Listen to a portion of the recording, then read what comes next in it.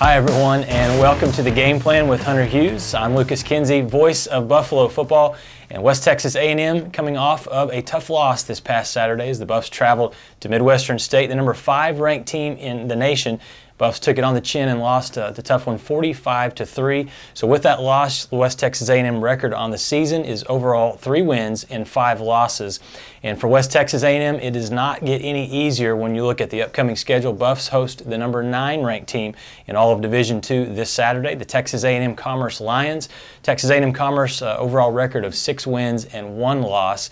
And just 3 games remain on the schedule. It's hard to believe, but the season going by fast. So 3 games left. 2 of those are out at Kimbrough Memorial Stadium, so that's good for Buff fans.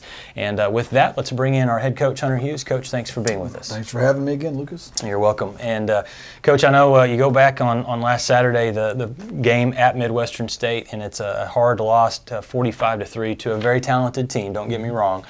But first I want to talk about the weather. The weather was something that we thought was going to be an issue going into the game. In fact, it moved up to kickoff. It was originally an 8 p.m. kickoff. Late kickoff schedule. They moved it up to 5 because of the storms that were supposed to come into Wichita Falls.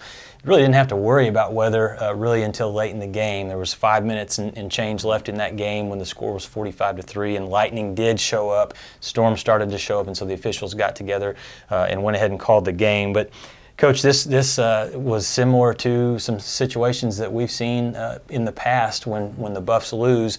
And the situation I'm talking about is you go back to the first half and your team is playing some good football.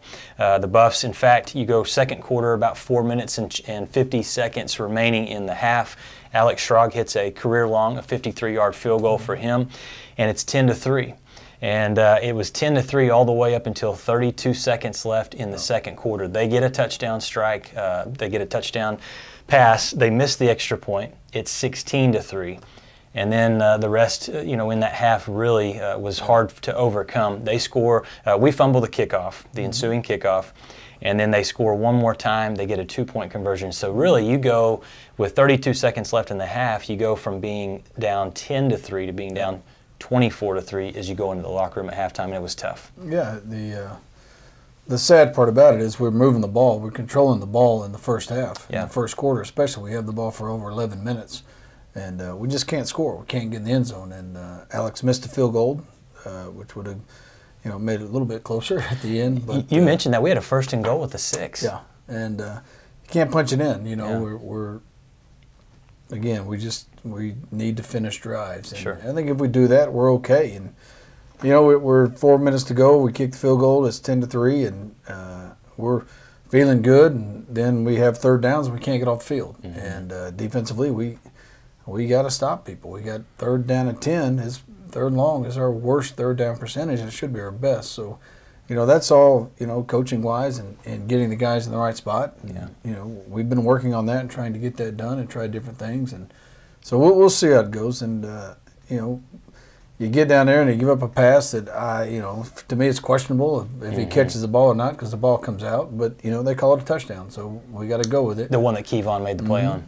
Yeah, and then, they kick off and the ball gets caught in the wind, and we fair catch it just like we've taught them to do, and it just goes right through the guy's arms, the kid's arms, and goes right down and bounces right into their arms, and so they get the ball again with 30 seconds to go, and again they hit a pass down the middle. We miss a couple of tackles, and they get down there close, and again another questionable non-call by the officials, and they score a touchdown on it, but you got to play, and it doesn't matter if the officials are making mistakes or not. Everybody's going to make mistakes. We have to finish drives, and we have to get off the field, and we weren't able to do that. And when you do that against a good, solid team, the outcome turns the way it did. That's what we had talked about earlier in the week, just knowing that the Buffs weren't going to be able to make those mistakes to stay in the game. Wanted to talk to Coach Hughes as we're into the regular season, just 3 games left in the season, Coach. And your first year as a head coach, wanted to ask you just a question in terms of the weekly and the daily schedule for you when you're in the middle of a season. Let's say it's game week and it's middle of the week. What does a day look like for you? I know you had moved up the practices to the morning, and so the guys are practicing early in the morning, but what does a day in the game week look like for Coach Hughes? Typical Tuesday, Wednesday, well, any day.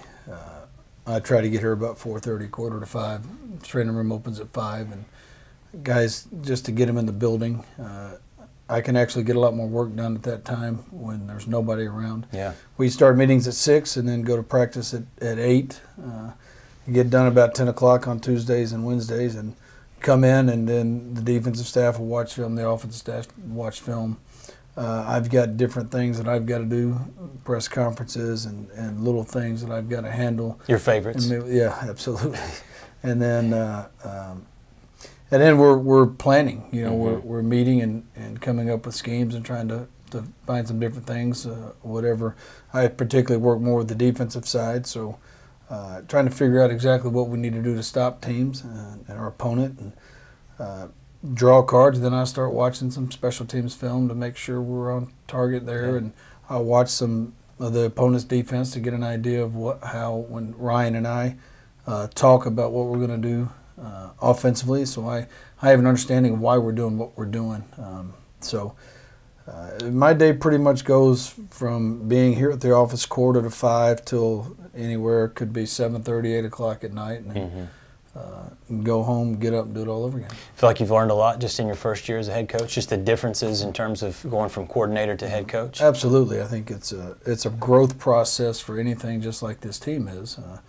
You know, I've made some mistakes, and you know, you learn from them, and you hope not to repeat those mistakes. And I think that's how you get better. I think every one of our coaches has done that, and I think, you know, I think we got this team on the right track. I believe that we're doing the right things. We're pushing them, and you know, we just see we got finished the year strong, which we want to do, and you know, nobody's giving up here. And, you know, I think this is a perfect opportunity to come in and shock the conference. You know. And get a chance to win this. You know, it's going to take a heck of an effort. I will say that. We can't shoot ourselves in the foot, and we can't make mistakes. And again, if we do, a good team's going to take advantage of us. And Coach Hughes obviously talking about this Saturday's opponent, the Texas A&M Commerce Lions, number 9 ranked in Division II, 6-1 record. Of course, their one loss came to Midwestern State. That was a tough game for them, 47-42. That game played in Wichita Falls. And when you talk about the Commerce Lions, you have to talk about their offense. In this last weekend, they only scored 34 points, but they did put 34 up on Angelo State. They won the game 34-20. Coach Luis Perez named Lone Star Conference Player of the Week, I believe his 3rd time this season. He threw for 368, 4 touchdowns in that win, and then also his favorite target this week was Marquise Wimberly. He had 8 catches over 100 yards and 2 touchdowns. But Perez is where it starts with a guy who was a Harlan Hill finalist last year, probably going to be a finalist again this season.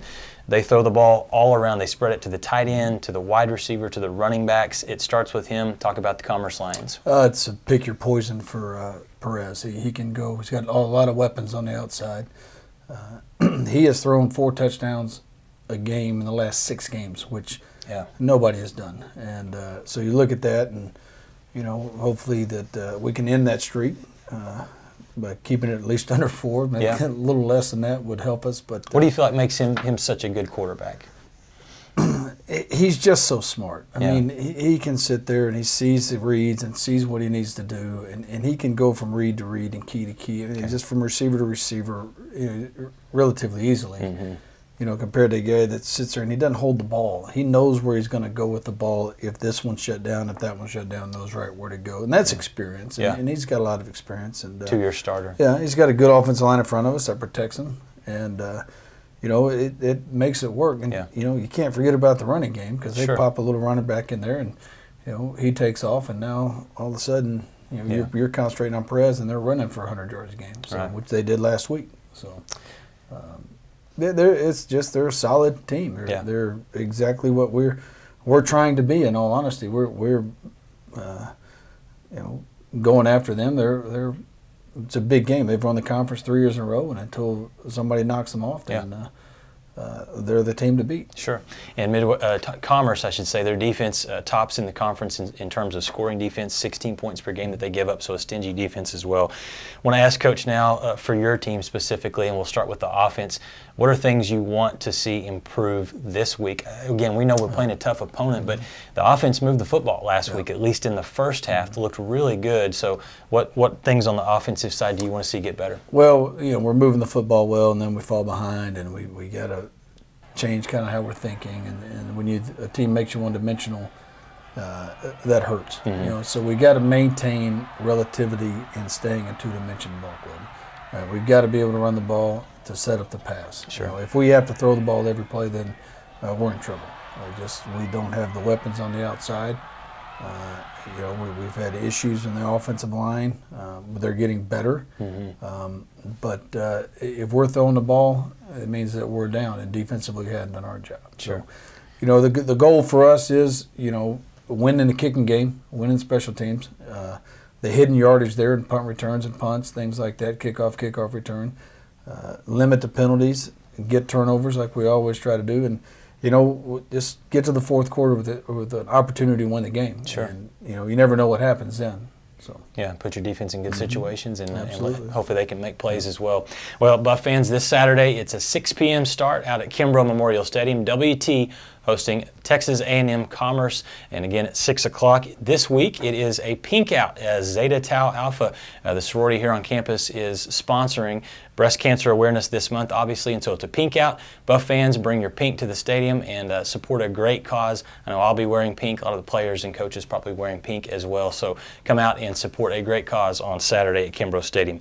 That's going to do it for this week's episode of The Game Plan, and we want to remind Buff fans, go to gobuffsgo.com, and you can get all your live stats there, your video as well. We'll have the game web stream for you this weekend, and then also you can get your post-game interviews and highlights as well on gobuffsgo.com. For head coach Hunter Hughes, I'm Lucas Kinsey. Thanks for watching this week. We'll see you Saturday night out at Kimbrough Stadium.